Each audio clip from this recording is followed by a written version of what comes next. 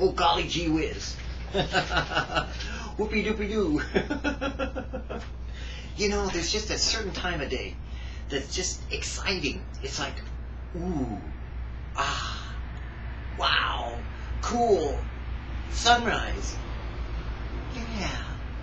You know, I get excited. It's like I sit back here where my computer is just kind of, you can almost see it. Matter of fact, if I went back in there, you could probably see me. But it's kind of like I'm sitting there at a computer working with, you know, like neon light and, you know, kind of, unfortunately my flat screen's gone, it broke, but so I have this old monitor that's probably making me blind. But anyways, this old monitor, but the light comes up rising, the sunrise comes up. All of a sudden there's a golden glow all over my porch. And then it begins to kind of like work its way through the window onto my desk and on the computer, and I'm sitting here typing away and I'm looking at the sun going, oh man, Lord, it's beautiful. Oh God, that's glorious. Oh Father, for me, you give me a sunrise for me? Cool.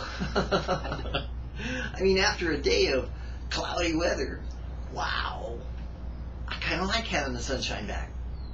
It's like, that's what summer's all about. Sunshine. Ain't no sunshine when she's gone. But you know, I like that about God. God is so cool to give us what we need. You know, sunrise, sunshine. You just kind of like enjoy it and you discover, wow, He has something in store for me. And He sent it to start with in the morning. From the very moment that I open my eyes to the very time that I go to sleep, because it says that He giveth His beloved sleep. Did you know that God said that? God said in His Word that He, the Father, gives His beloved, me and you, sleep. So it's not like a melatonin thing, and it's not like a physical thing. It's like God says, okay, go to sleep. Boom. And you're out. Okay, maybe some of you toss and turn a little bit and snore and, you know, do all the other things that go along with being under the curse. But guess what?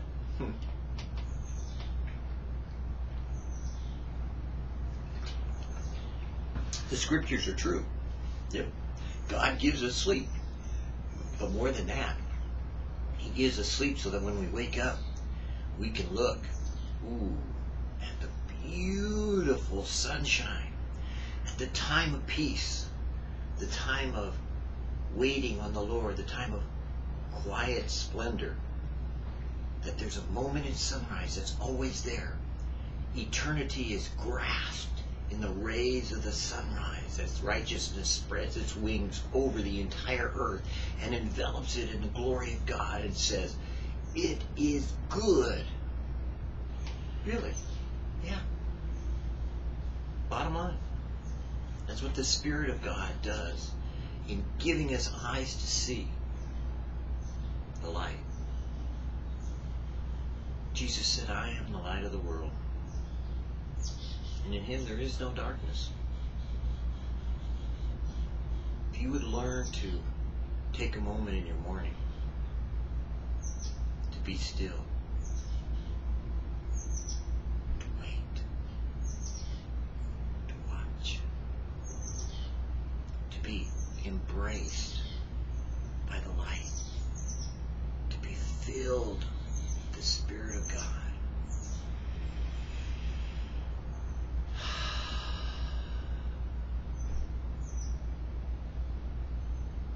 the Lord envelop you in His love. I think you discover that we are children of the light and children of the day. We don't need to stumble today. We can walk in the brightness of His glory and shine everywhere that we go, for we have been given something sublime that God has placed within us, His Son. And I think that's awesome, don't you? It's just too cool. I got Jesus in me.